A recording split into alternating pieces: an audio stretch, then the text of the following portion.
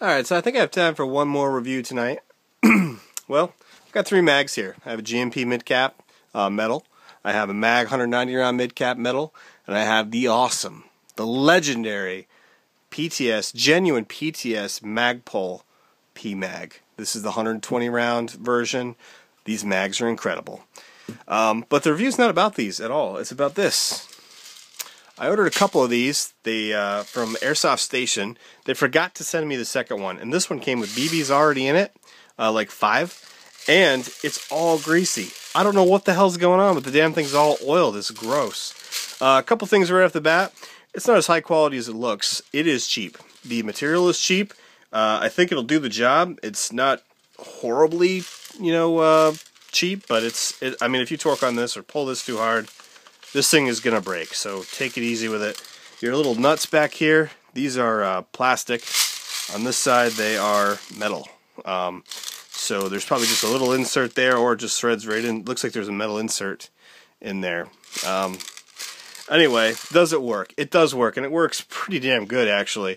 However, all the time you save loading them this way is completely negated by getting the mag out until this is broken in, and that will depend on what mags you're using and what variation of them you have. But I'm going to try it real quick. I'm actually going to use this guy. I'm dying to use this one. Oh, what am I doing? There we go.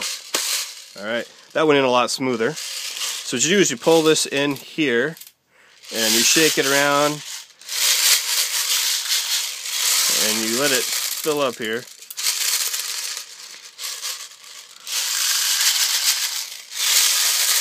There we go. So the line here is full. You can see the BBs. Then you just pull it back, and you can see them slowly loading in.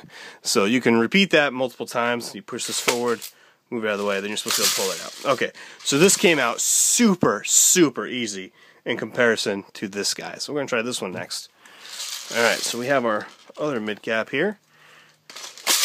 Oh, that went in really well also. Make sure you press that guy, I guess. Lift it up. They come falling into place.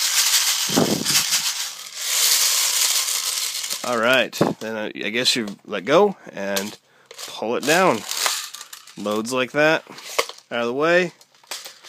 And that came out really easy. Now we'll see what we're talking about with the G&P. Maybe this is easier now, who knows.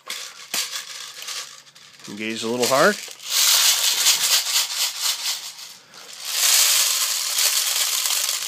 Alright. Loaded good. Wow, that's way better than the first time I tried it. Hell, that's pretty simple. I can't see a better method than this. Yeah, buy this thing. That's pretty impressive. Wow. Wow. I don't even know what else to say. I mean, the damn thing works. It feels a little chintzy. I mean, you can see it flex here. See that flexing? It's not like weapons grade polymer like you'd expect. It's not like this guy, but it does the job, man. So yeah, I'm gonna give this a 4 out of 5, and I still recommend buying it. It saves a ton of time and all that, So, or if you use the speed loader and you use your trigger finger, yeah. So